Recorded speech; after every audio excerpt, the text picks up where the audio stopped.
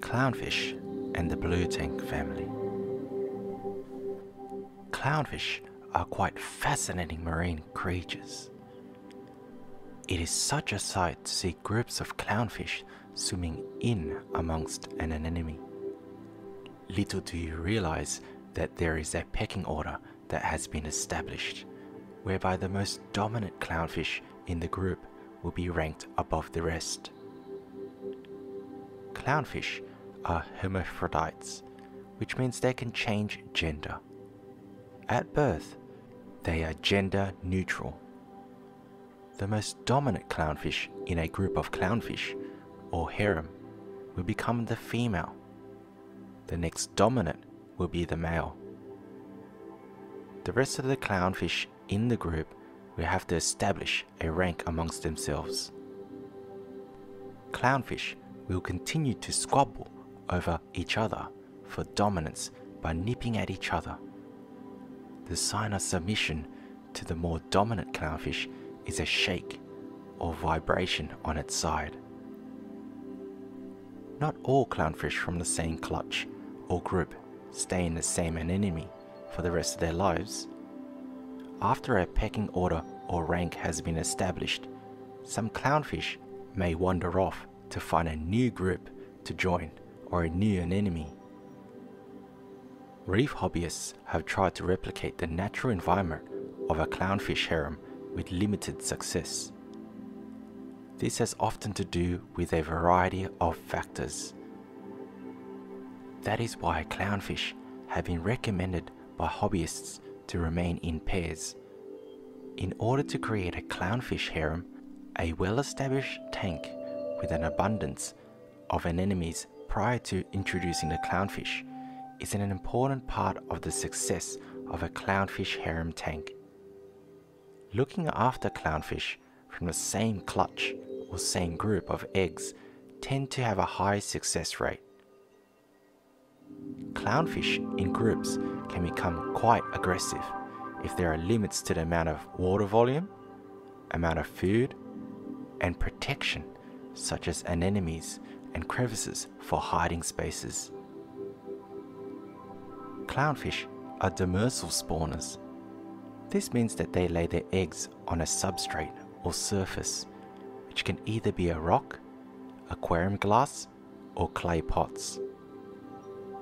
Clownfish have a potential to breed at around 1.5 to 2 years of age, depending on environmental factors. A female clownfish will lay between 100 to 1,500 eggs approximately every 2 weeks. The clownfish eggs then hatch between 8 to 10 days later. If properly fertilized and cared for by the male, clownfish eggs will survive until they hatch. Once the female has laid her eggs, the male clownfish cares for the eggs, fanning them with his fins and using his mouth to rasp away algae. He watches over the eggs closely. Even though clownfish are generally good at raising their own babies, a few circumstances and environmental stress may lead the male clownfish to eat their own eggs.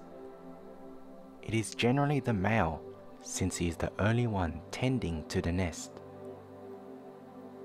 With success, what will hatch are tiny clownfish larvae, which are about 3 millimeters in length. The newly hatched larvae, however, require special feeding and care for continued survival.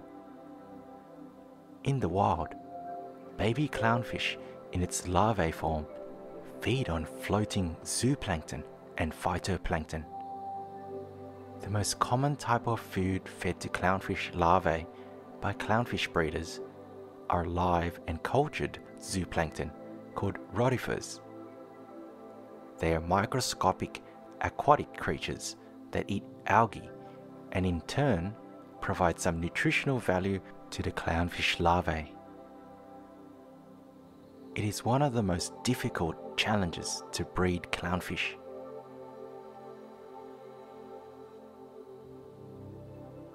Bluetangs are one of the most popular marine fish.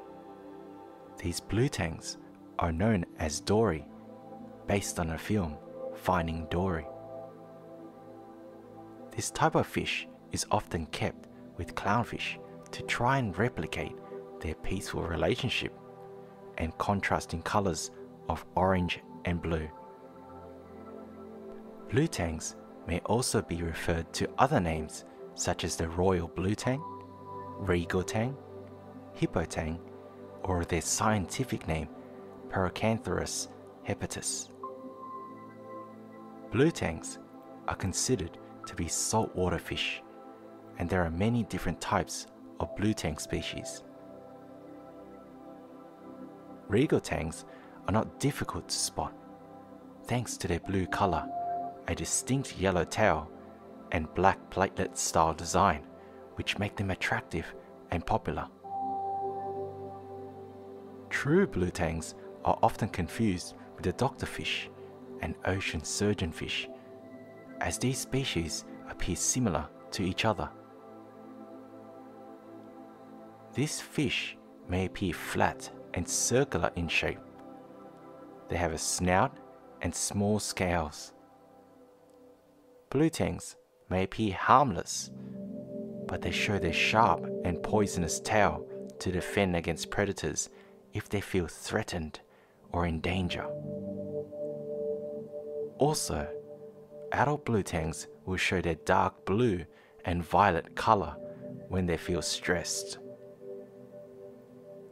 Bluetangs can grow up to 12 inches or 30 centimeters in length, and they could possibly live up to 20 years in captivity. Regal tangs are native to coral reefs. They could be discovered in the Pacific Ocean and Indian Oceans. These fish are known to be ocean swimmers and they prefer to swim for long distances. Bluetangs like to live in pairs, or they prefer to swim in large groups. They are best cared in reef tanks with a great volume of water, tanks no smaller than 100 gallons with adequate swim space. This is to ensure bluetangs are healthy and happy in their reef environment. A reef tank that is confined in space will give the bluetang stress and possibly decrease the bluetang's life expectancy. In reef tanks, they are best introduced into its environment at the same time as other tang species. However, bluetangs can become quite aggressive and territorial to other tang species. They are predominantly herbivores, and they actively roam the surface for coral reef in search of algae. Algae is part of their staple diet, and they also consume tiny aquatic creatures called plankton. While algae is their main source in the wild, tangs in captivity will take meaty foods such as mysis and brine shrimp. They can be fed dry algae sheets, which can also be soaked with supplements to increase their nutritional value. Some reef hobbyists also soak them with fresh garlic in order to build the bluetang's immunity from disease such as ick. Bluetangs play an important part within the reef ecosystem. They help remove algae from coral reef by using their sharp teeth to nip away algae. Without the help of bluetangs, algae would inundate coral reef and affect the entire food chain. Although royal bluetangs are listed on the International Union for Conservation of Nature to be the least fish species of concern, there is grave concern that this fish is being targeted by the aquarium trade.